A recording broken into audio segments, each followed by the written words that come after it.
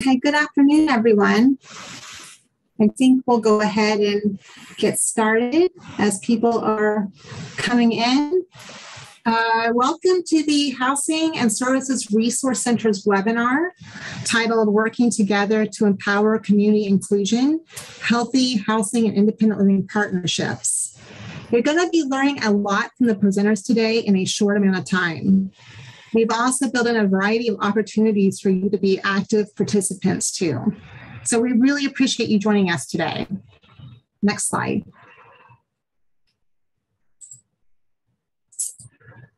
So my name is Erin McFadden, and I'm the Director of the Office of Independent Living Programs at the Administration on Disabilities, which is part of the Administration for Community Living. So I'm going to be serving as the facilitator for today's webinar. And it really is a privilege to have so many of you here with us today. When we saw the registration list, we were really excited. Your active involvement in this webinar is going to be essential for us to have an engaging and enriching discussion. Next slide. There's a few housekeeping items that we want to address first. First of all, the meeting is being recorded. So by staying to participate, you are consenting to the recording. Also, just know all the attendees have been muted for audio quality. One hallmark of our webinars is active participation from attendees. So please frequently use the chat to make comments and submit your questions at any time in the Q&A feature in the Zoom dashboard.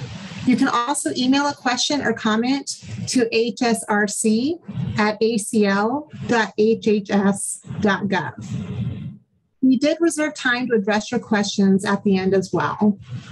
You can use the chat or email if you have a technical issue or comment for other attendees. Next slide. So before we start with the presentations, I'd like to tell you about the Housing and Services Resource Center, or what we call here a HSRC. It stems from a new partnership between the Administration for Community Living and other Department of Health and Human Service agencies, along with the Department of HUD. Every state and community has a number of entities and programs helping people access housing and supportive services. But the housing and services systems, as we all know, are often siloed. Stronger collaboration between these systems would help more people with disabilities, older adults, and people experiencing homelessness to achieve housing stability, live with dignity and independence in the community, and avoid homelessness and costly institutional care. So people with disabilities and older adults can stay stably housed, healthy, and active in their communities. The HSRC provides technical assistance across the federal agencies to cultivate cross-sector partnerships that bring together housing, homelessness services, aging disability services, health, including physical, behavioral, and mental health, and public health, in an effort to address tackling these silos. So after the webinar, I hope you'll look at the HSRC website at acl.gov/housing and services. It's on this slide. And at the end, we'll share an email address so you can also be in touch with us and get periodic updates. That's what we're up to. Next slide. So the HSRC serves many sectors, each with its own unique terms, policies, and practices. In this webinar, we're going to be approaching community inclusion from the ADA, or the Americans with Disabilities Act. Now, this far-reaching piece of civil rights legislation makes clear that people with all types of disabilities have the same rights as people without disabilities to live, work, and participate in their communities. Yet far too many people who can and want to live in the community remain in institutions because there's not that many options. That's why a critical focus for us at ACL is helping people with disabilities of all ages move out of nursing homes and other institutions and avoid entering them in the first place. So today I ask that we all focus on a single goal, which is community integration. We're going to feature partnerships and strategies that have been developed, particularly for people with mental illness, but which are broadly applicable to all other types of disabilities. Next slide. Now, it's my distinct pleasure to introduce our first presenter. Both of them are national expert presenters that are coming up next. And we're going to be sending out their bios tomorrow or after this webinar, so you'll have an idea of their expertise. The first one is Kimberly Reynolds. Kimberly Reynolds, she's a public health advisor and government project officer with the Center for Mental Health Services, Substance Abuse, and Mental Health Services Administration. And then next is Marty Measley with Emeritus TAC. So first, Kim, why don't you go ahead and kick us off? The floor is yours. Thank you. Hello. My name is Kim Reynolds, and I work for the Substance Abuse and Mental Health Services Administration, or SAMHSA, in the Center for Mental Health Services in the Division of State and Community Systems Development. So SAMHSA is the agency within the U.S. Department of Health and Human Services that leads public health efforts to advance the behavioral health of the nation and to improve the lives of individuals living with mental and substance use disorders and their families. It is a privilege to be invited to speak with you today about the topic of community inclusion for people with disabilities, including those with behavioral health conditions. The concept of community living is a central tenet of SAMHSA's vision and mission, and is inherent in how we define recovery from behavioral health conditions.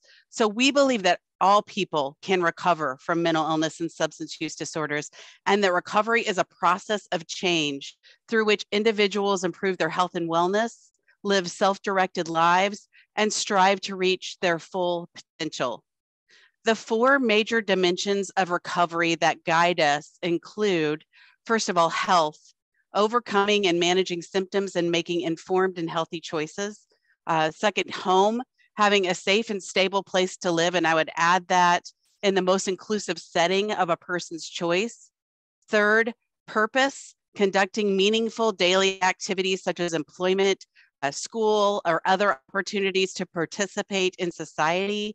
And fourth, community, having relationships and social networks that provide support, friendship, love, and hope. And so SAMHSA resources support recovery in many ways. And I will talk about a couple of examples today. So first of all, through the Protection and Advocacy for Individuals with Mental Illness, or PAMI program, we provide formula grants to protection and advocacy programs in all states, as well as DC 5 territories and the American Indian Consortium for Native Americans. PAMI programs protect and advocate for the rights of those with serious mental illness or serious emotional disturbance residing in public and private facilities and community settings who are at risk for abuse, neglect, and rights violations by using administrative, legal, systemic, or other appropriate remedies on their behalf. They also investigate reports of abuse, including the inappropriate use of seclusion and restraint. And they ensure enforcement of the U.S. Constitution, federal laws and regulations, as well as state statutes. As you may know, the state of Georgia's PAMI program was instrumental in bringing the Olmstead versus LC case to the Supreme Court. So we also provide formula grants to states, territories, and tribes that enable them the flexibility to meet their unique community-based mental health and substance use prevention, treatment, and recovery needs. We provide funding to behavioral health providers for certified community behavioral health clinics, or CCBHCs. This model is designed to ensure access to comprehensive behavioral health care and to assist individuals in not only navigating and coordinating their behavioral health services, but also their physical health care, social services, and other systems that they're involved in. And CCBHCs are required to serve anyone who requests care for mental health or substance use, regardless of their ability to pay. Also, through a variety of mechanisms, we provide funding and other resources to support states, territories, tribes, and behavioral health providers to develop comprehensive crisis systems designed to support individuals in their homes and communities during times when they might otherwise end up in more restrictive settings. We provide funding, technical assistance, and other resources related to housing and homelessness, including 5 grant programs, the PATH, or Projects for Assistance in Transition from Homeless program, treatments for individuals experiencing homelessness, cooperative agreements to benefit homeless individuals, grants for the benefit of homeless individuals, and our SSI/SSDI, Outreach, Access, and Recovery, or SOAR program. We also provide technical assistance and training through our National Homeless and Housing Resource Center. In addition, within SAMHSA, we have an internal housing stability work group that is focused on infusing housing stability as a key component and consideration across all SAMHSA programs, given how foundational housing is to recovery and overall health. And then finally, we partner with a number of federal agencies and national nonprofits on related initiatives, including our recent work with the Administration for Community Living on 2 new resources to address competitive integrated employment for individuals with disabilities, including those with behavioral health conditions. And now I'll turn it over to our next speaker, Marty Knisely. Thanks, Kim. I'm just going to briefly reiterate what Kim just mentioned to you about what is community inclusion, why are we here today? It's really the opportunity for a person to live in the community of their choice as a contributing member of the community, being valued for their abilities and uniqueness, regardless of disability, and at the same level as a non-disabled person. We each play a role in helping individuals become more included in their community by building partnerships to support a person to create their life and be part of the community, and to create housing opportunities that also make a house a home. Next slide. Why does this matter? As Justice Ginsburg wrote in the Olmstead decision, segregating people with disabilities really severely diminishes their everyday life, including their family, social contacts, all that you see here on the screen, educational advancement, cultural enrichment. Clearly, institutions segregate people, but without support for those everyday life activities that I just mentioned, segregation can also continue in the community. And we're here today to talk about how to prevent that from happening. And I believe I'm turning it back to Eric. Yes, thank you, Marty, and thank you, Kim, for that great information. And now we have time to turn it over to our powerhouse panel. They're going to be sharing information today about some best practices, potential partnerships, things that they're doing to promote community integration. And so first, we'll start off with introducing Vicki Smith. She is the executive director of the Alliance of Disability Advocates, which is a center for independent living in North Carolina. We're also going to have Ann Oshel. She's a senior vice president, community health and well-being for Alliance Health Plan. And while both organizations have Alliance in their names, just know that they're 2 totally separate, distinct organizations, okay? But we all work together in that space. Marty is also going to be on our panel, and she's been working with both Vicki and Ann, and we're going to be speaking with all of them about their approach that they're using, their funding they're using, partnerships, and more. And then after they're done sharing their wisdom, we're going to turn it over to you all and hear what your questions are for the panelists. Kim is also going to be staying on, and you can be sure to post your questions too in the Q&A feature. So with that said, we're going to be turning it on to the panel discussion, and we're going to turn it to Marty first. Marty, what is the model of community integration or inclusion that you've been using to guide the process of transitioning individuals? Thanks, Erica. Let me set the context for the model in North Carolina first. I'm the independent reviewer advising the state on meeting the terms of their Olmstead agreement between the U.S. Department of Justice and the state of North Carolina. This agreement requires the state to offer and provide services and housing to individuals with disabilities in the most integrated setting possible. The agreement followed a DOJ investigation that found that individuals with serious mental illness and with other disabilities and health conditions were given few, if any, choices to live in the community. Instead, individuals were directed to move to and remain in congregate settings, primarily adult care homes. And over time, this became the de facto placement option for thousands of individuals with serious mental illness. So the state began implementing this agreement with a required transition process and providing more supported housing and supported employment and services, including tenancy support. But the state knew the support to help people move and remain in the community would not by itself be all the help that an individual needed to live a full life in the community. So we sought opportunities to assist individuals to make connections, recognizing and pursuing their interests in life. Luckily, the NCADA was also interested in assisting individuals for the same purpose and reached out with an idea for a community inclusion project. They knew they would need a partner organization, one that could help them make introductions to individuals and adopt the model.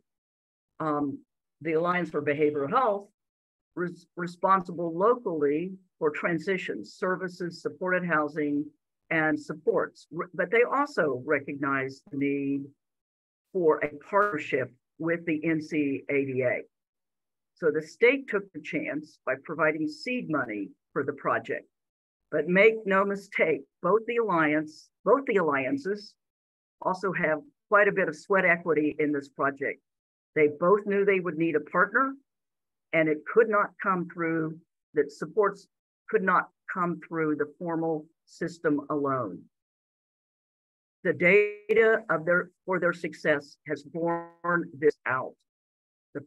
These two partner organizations shaped the model themselves, began testing it out one person at a time. It works, and now the state is wanting to take this approach statewide. So Erica, back to you.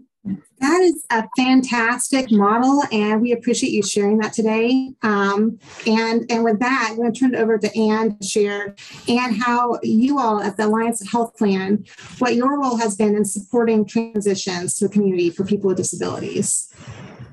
Yes, thank you. It's nice to be here today, and thank you so much for your visionary work in imagining this kind of conversation. Because I think this is exactly the kind of conversation that we need to be having nationally. And even as people were putting their names and where they're from in the chats, I saw Oregon and Seattle and LA and Philly. I mean, those are all places we have been carefully watching ourselves, over the last few years for some of the innovative work that they've done around 1115 waivers, and especially state have also been under a similar settlement as North Carolina. So we all learn from each other.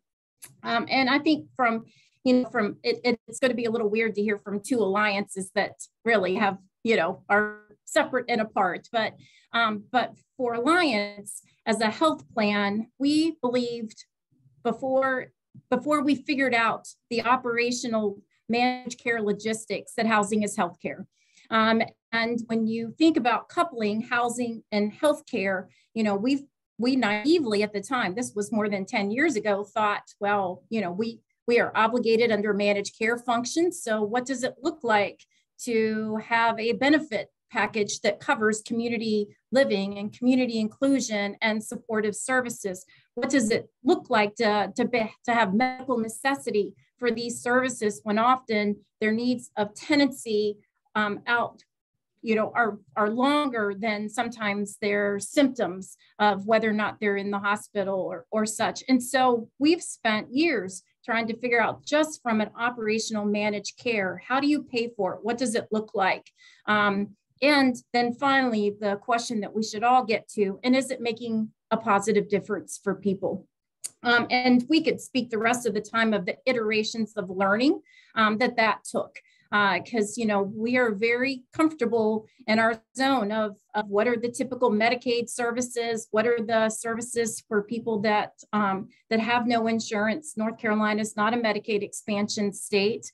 So a lot of the work that Vicki and Alliance and others have done together, we don't want to create a dichotomy of a system between those that have Medicaid and those that do not. And, you know, and so for us, it was the realization several years ago that said, you know, healthcare is not healthcare doesn't happen just within the four walls. Healthcare happens in the community, and healthcare is not, you know, the outcomes of health are not always related to what service they received. It is about their satisfaction of life, their inclusion in life. And Erica, some of the things that you just described about community inclusion was exactly the impetus for why we have persevered and stayed determined of looking at whole person care from a managed care perspective. It really is about kind of honoring the life that people want for themselves, incumbent upon us to have that, to money follow that person and follow what it looks like in community living, and to have full and equitable participation in their communities. And so from a health plan perspective and managed care perspective, it really, we are perfectly positioned to make all of that work and come together in terms of how people receive services and how people experience services. And I think go ahead, I'm sorry. I was going to say that's great, Ann. And I was going to ask for all the centers for independent living that are participating today, what made your health plan decide to partner with the Center for Independent Living Alliance for Disability Advocates, making that vision a reality? Well, so I could answer that in a single word, Vicki. You know, and that, you know, and so for us, it was along this realization, this path of what does it take? And hearing from the people that we serve, especially, and hearing from the advocates, and you know, about what matters the most to them, social connectedness, you know, having all of the opportunities, enjoying the rights and responsibilities of tenancy and communities of their choosing. I mean, those aren't just kind of, you know, lofty aspirations and theory for us. That was with Vicki's support and her kind of always sitting in my ear saying, we got to do more, we got to do more, and we got to get this done. And that's exactly the kind of advocate that you want to push the system as a payer, to push the system, you know, across all populations, to really, you know, live our practice of just having people not only transition out of institutions, but live their best lives out of institutions. And so it really, you know, Vicki will be way too modest to say, you know, like it, you know, wasn't me, but it was really Vicki and her advocacy and what the Centers for Independent Living represent to health plans. So it's, you know, that is really where it came, and it is all for us about empowerment and using our best practices and using what we know to create the service system that encompasses all of that, and not just have the, you know, community life be part of our philosophy, but it's part of our practice, it's part of our payment structure.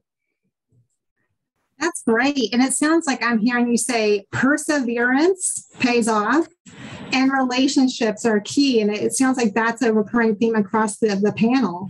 And so with that great introduction, Vicki, it's a good segue to you to share some of the highlights that your center, what you've done as a center to empower individuals with disabilities, transitioning from an institution and helping them remain in their communities.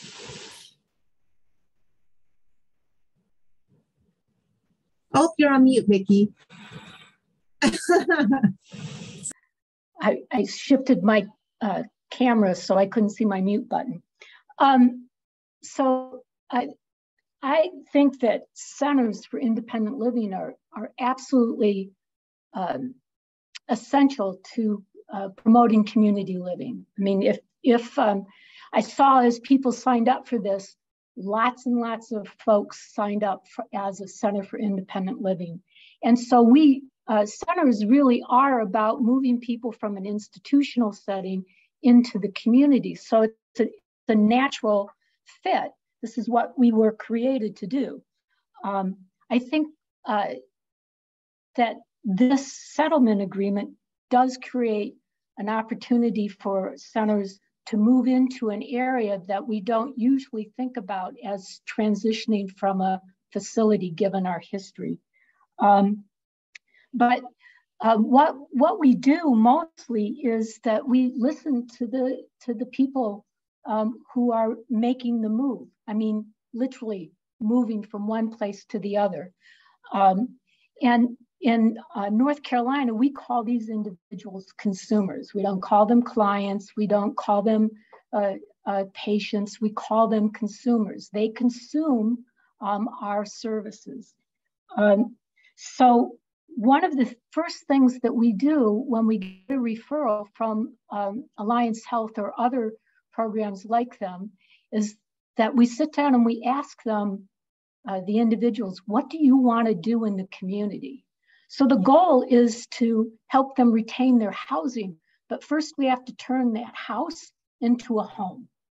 And so we've been working with a list of things that people do in the community developed by Temple University, an individual named Mark Salser. Some of you have heard of him before, but these are about 30 some activities that people do and that you do, that I do. And we sit down and we talk with the individual and we just work down the list. So, you know, we come to the first item and we ask them, is that important to you? Is going to the library important to you? And if they say no, then we move on to the next one. If they say yes, then we ask them, are you doing it? And are you doing it enough?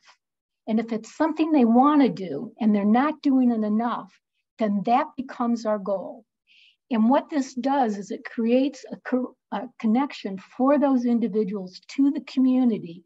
And out of that, they develop a whole list of resources and natural supports that make them successful. So when you have that approach, someone who's doing some work on this, Mark Salser, can say that using this approach, 3 out of 4 people retain their housing as a result of finding them and connecting them to the community. If we don't do that, 50% of the people return to a facility at some point in time. And so this is really, demonstrates that finding that community, that connection, those natural supports is key to successful community living. Thanks, Vicki. It sounds like you have the perfect ingredients for retention by using that tempo model, what your SIL did. And, I know people on this call today are going to be asking about the funding. That's always the big elephant in the room is funding.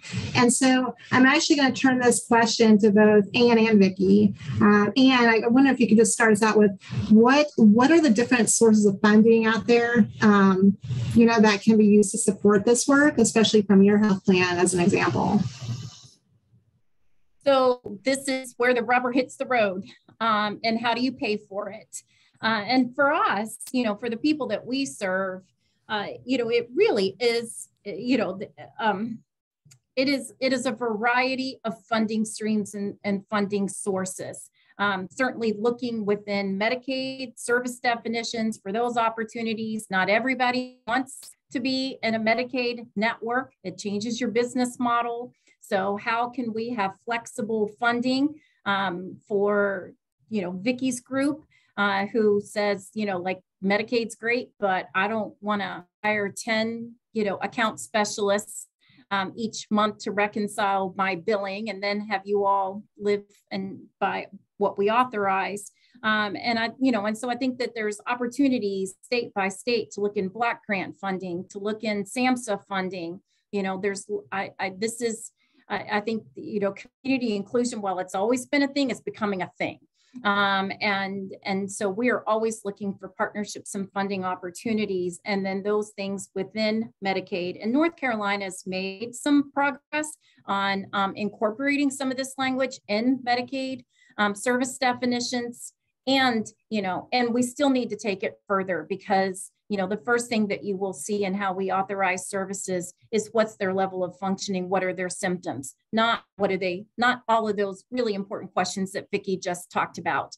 We've also worked with Mark Salzer. He's developed a toolkit, especially for us and our work out of adult transitions of care. And because we haven't figured out how to pay for everything that we want to pay for, you know, we've hired our own team of community inclusion specialists so that we can test out what are some of the interventions, what's the payment, what would, you know, when then you just move it into the world of Medicaid and everything has a rate. And but before we do that, we really just wanted to see, so how does this model need to evolve in doing it according to best practices? And then how, you know, how do we back into a payment structure? And we're still working on that.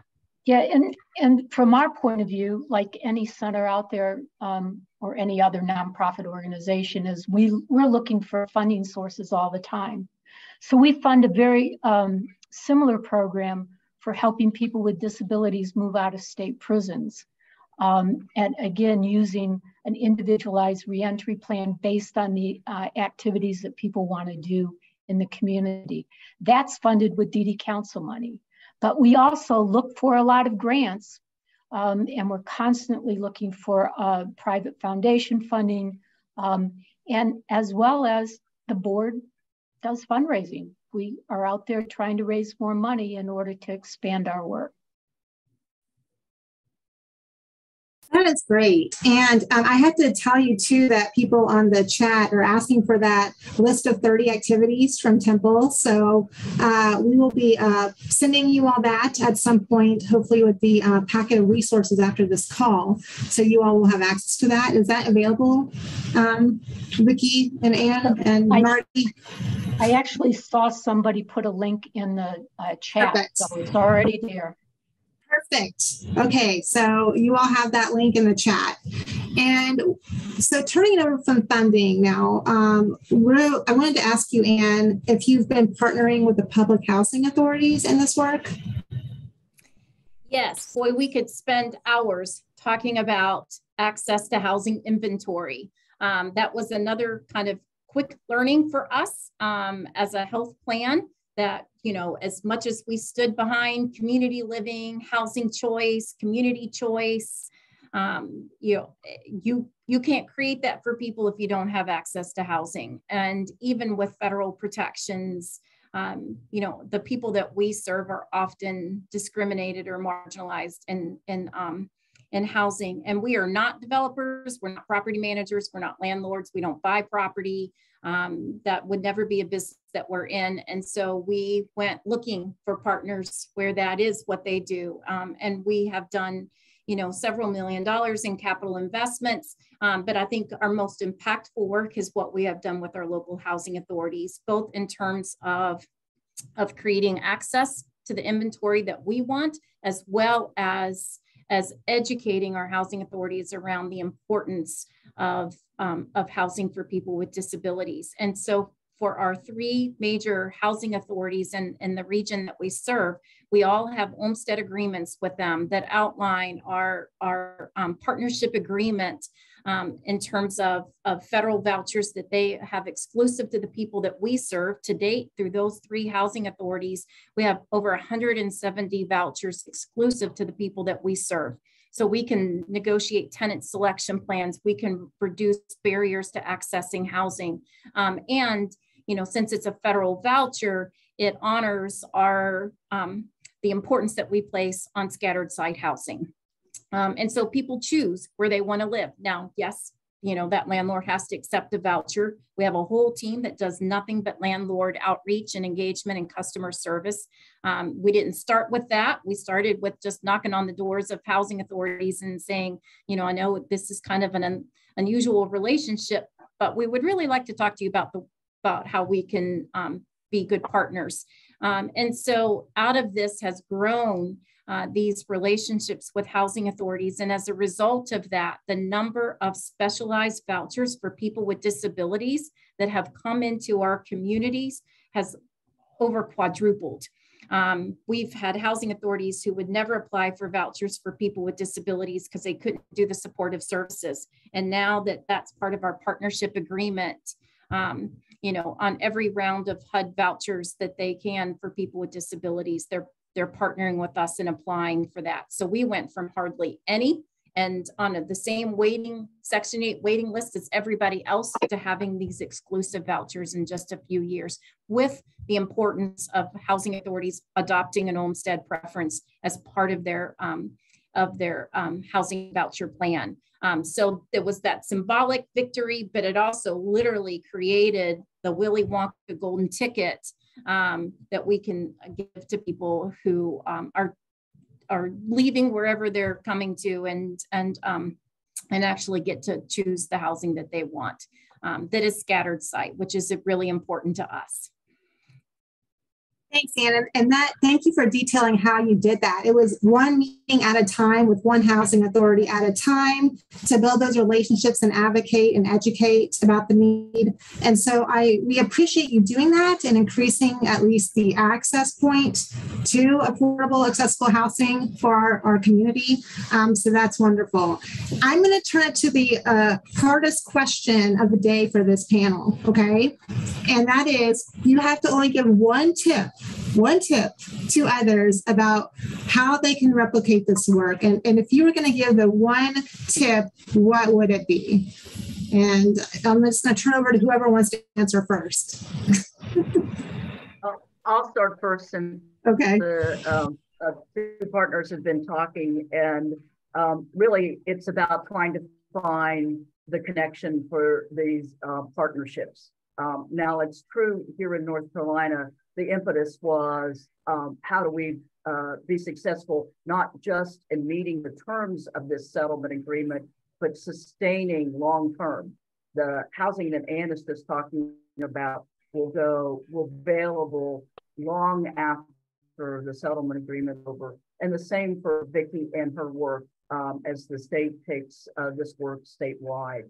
So for me, I think it was finding these two partners, one with the formal system, one who was investing in housing, one was investing in a choice of housing, and by the way, with great support for tenancy rights, home health, personal care services, all that package that people needed, putting all of that together, and then finding that missing piece. And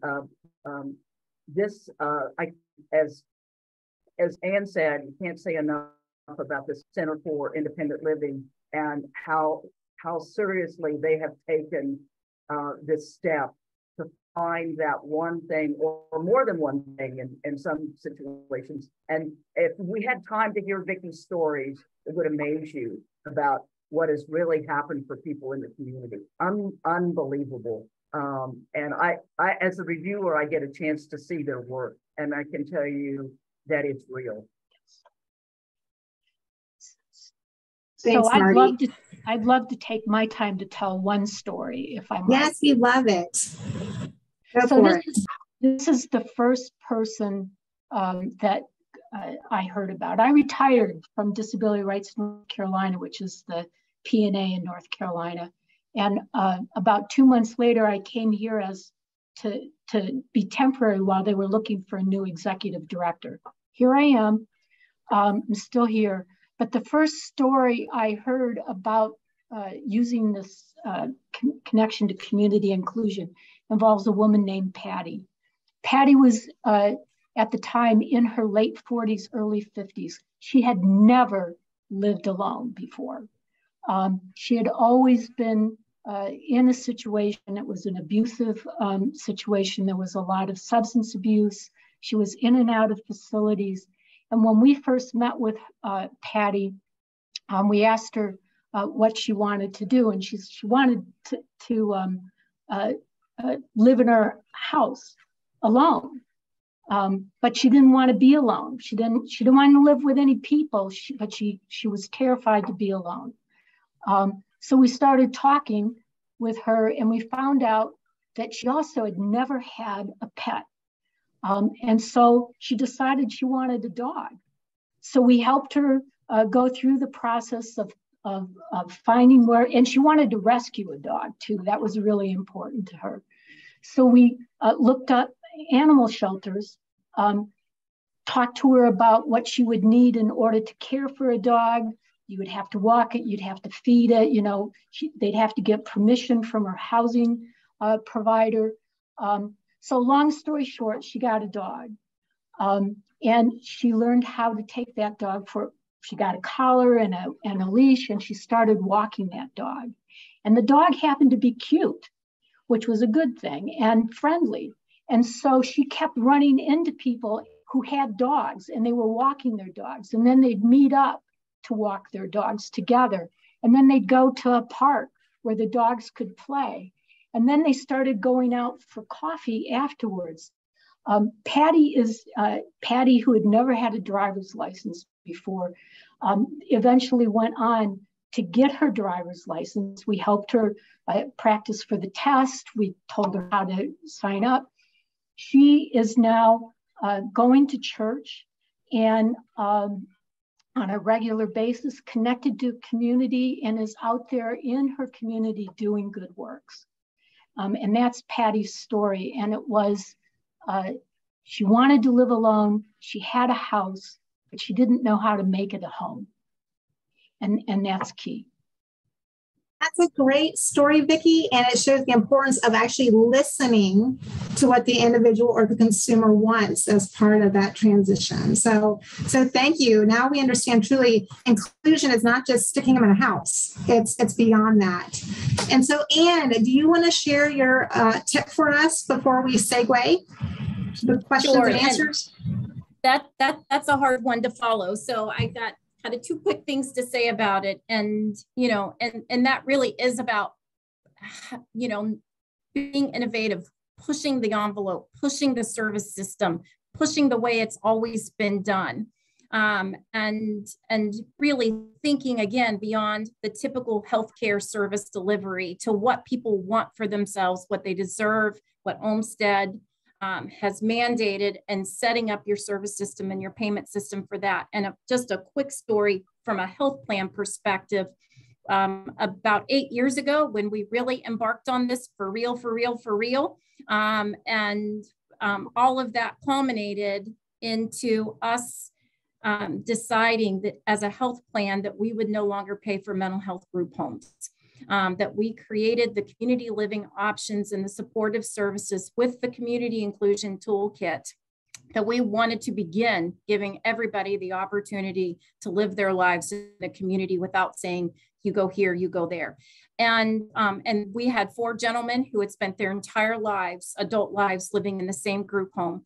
They all said, yes, boy, this sounds like a way better life than the one that we have, in a group home. And nothing against group homes. We just, kind of to Vicki's point about asking people, we just never ask people, is this where you still want to be? And would you like kind of another life for yourself? So we found them 4 one-bedrooms in the same apartment complex during COVID.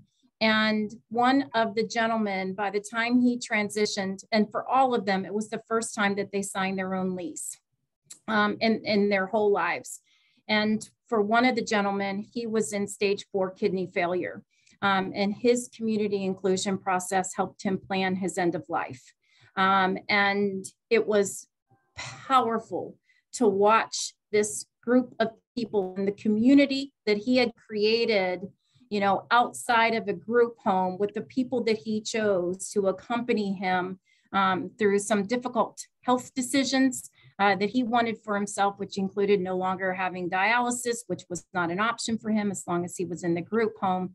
And he eventually, of course, passed away, but his community inclusion team accompanied him through that whole journey. And so there's definitely kind of all of the stories of how people now have the opportunities to live their best lives and you know, and there's the power in community inclusion to give people the opportunity to make their own decisions without kind of formal systems, bureaucratic systems, forcing a different decision upon them. And so we will never do housing without community inclusion. It comes in the same breath. And there's a lot more work to be done, but for us, it really is about finding the great partners of Vicki, the wisdom of Marty, and all of our state partners to create a service system that is paid for to do this great work.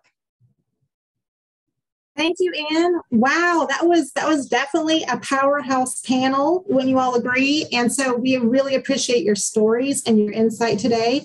Now it's your opportunity as the audience to ask questions of the panelists. I think Kim is still here as well. So I'm going to actually tap my colleague, Molly French, who is serving as the HSRC director, to help field these questions and answers because I can't multitask technology. Molly, what's our first question? Thank you, Anne. Erica, there's been so many great questions. Thank you all for putting them in. One of the questions was for Vicki, but you know, if Anne or Marty have also responses, they could chime in, and maybe even Kim, you might have an additional response. But it's going into the funding question a little bit. And Vicki, there are a number of questions, people asking just if your SIL is using any Medicaid funding to support your community inclusion work. We haven't to date. We are getting our funding mostly through partnerships and grant opportunities. We're trying to avoid a fee-for-service reimbursement because that would actually change the dynamic of how we approach the work. I think I wanted to add, since particularly with Kim on the phone here today, that I believe that some of the initial funding for the project did come through mental health block grant. But the state has, you know, it's very interesting when you look at the success and the outcome.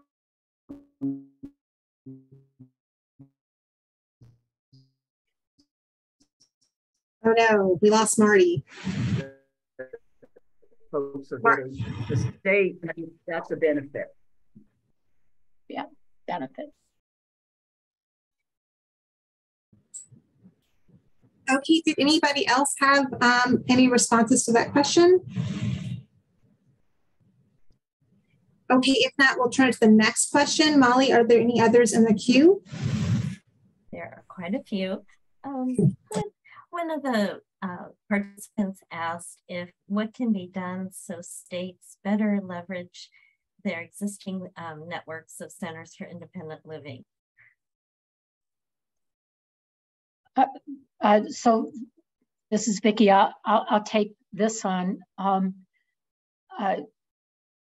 I'm not sure I know the answer to that, but I think part of the answer, at least in North Carolina, is early on, Centers for Independent Living really operated kind of as an entity unto ourselves. So we didn't, again, this is history.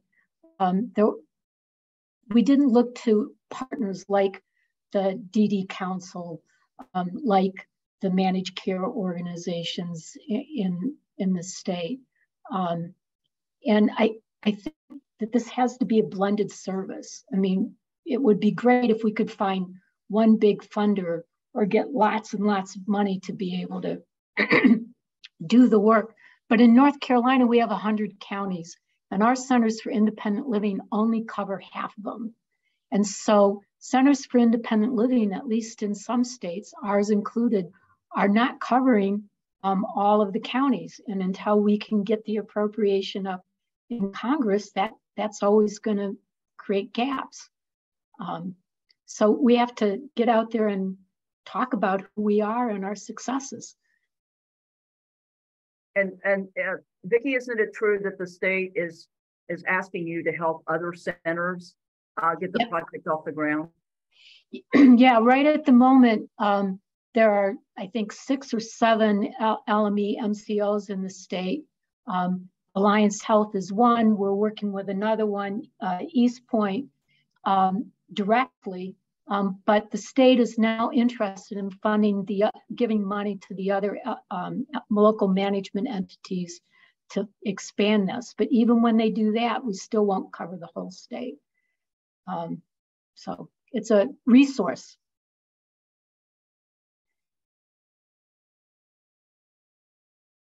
Thank you, Vicki. And I'm curious, we have a lot of questions. Molly, where do you want to go next? Yes, well, this is a great question we had early on for Kim. And just because employment can be a really integral part of that community inclusion.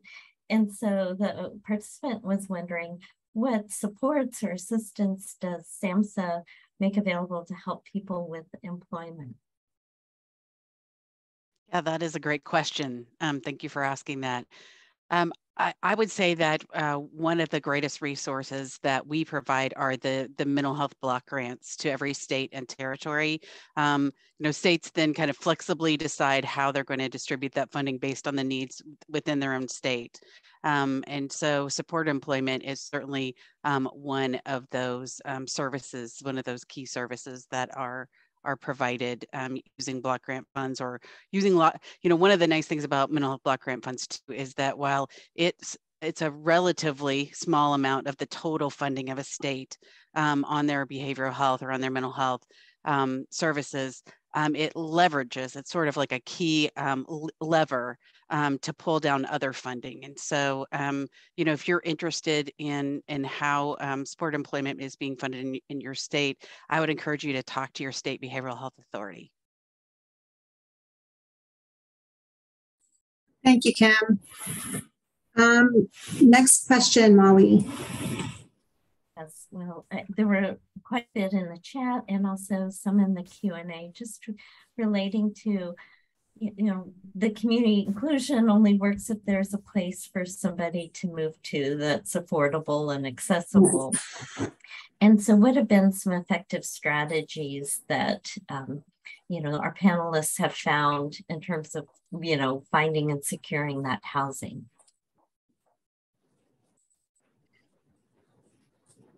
I can start with that. We, at Alliance, we have over 1,400 people living in our supportive housing programs.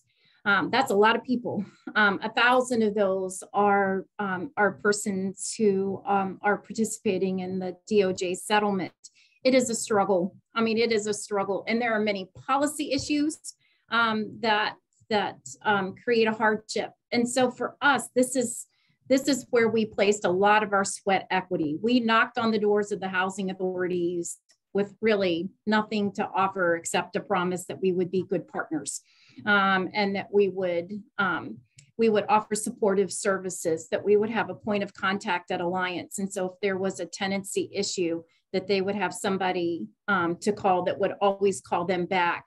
We created a landlord incentive program. We do have a whole team, and when I say a whole team of people, it's 3 people. So, it's a whole team of 3 people who really focus on our landlord engagement and recruitment. We do, and it's pretty competitive out there. There's the COCs that are also looking for affordable housing. And so for us, several years ago, it became apparent to us that we were going to have to develop our own strategies to create access to inventory. And that was how we make capital investments into acquisition, rehab, and tax credit development. We've done that.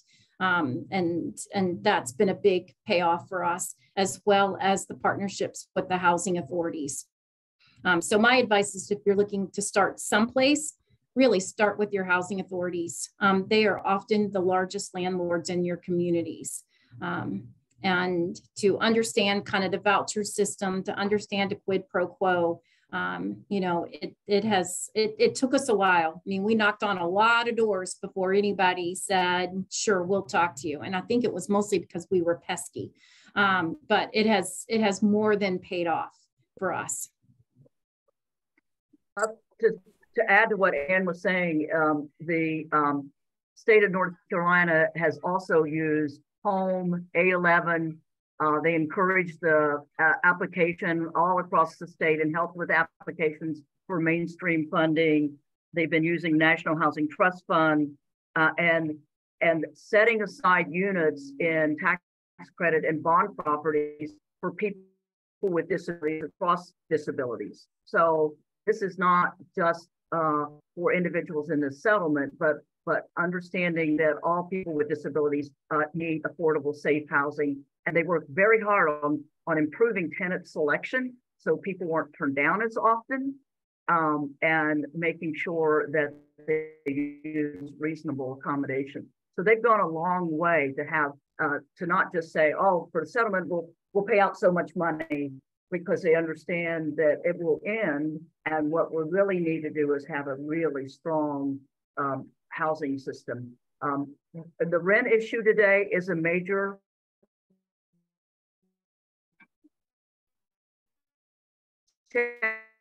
challenge across the country to get in. Thank you, Marty. And I think with that, I think we're going to have to segue to conclude this webinar today. But I have to tell you, you all had tons of questions and answers. That is why HSRC is here, because after this webinar is over, they're still there to provide information and assistance. I wanted to thank the panel. You all have proven that you're definitely experts. You've shared some great advice in a short amount of time, and you stuck to your time allotment. So thank you as a facilitator. And and you also showed us what inclusion was. Like, the stories are so powerful and help. It's not just a house. It's supporting the person with the community of people that are there for them. We all of us heard activities we can act on in the coming weeks. And I just want to remind you all that in the coming days, there's going to be the recording of this webinar is going to be posted, and the slides are going to be located on the HSRC website. I know you all were asking about that. In the meantime, keep using the HSRC website, which staff provided, I believe, in the chat. And then we're going to go ahead and go to the next slide about the upcoming HSRC webinar. So we have another fantastic webinar coming up. It's next week. It's going to be on August 29th from 3 to 4 Eastern Time. It's called Developing Partnerships Between Homelessness Systems, Continuum of Care, and the Disability, Aging, and Health Sectors. Say that 3 times fast.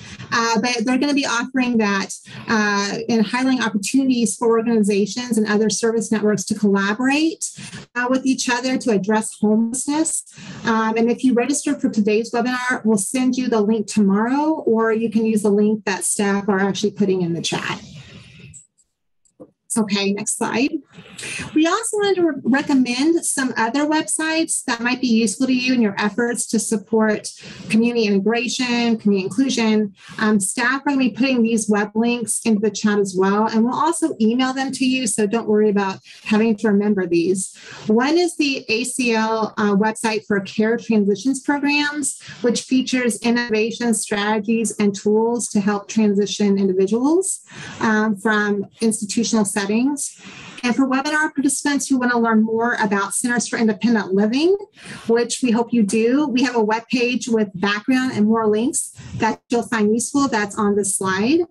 And we also recommend our Empowering Advocacy webpage, where you can learn about programs that help individuals advocate to make these choices and ask for the supports and services they may need to achieve community living and full integration and inclusion.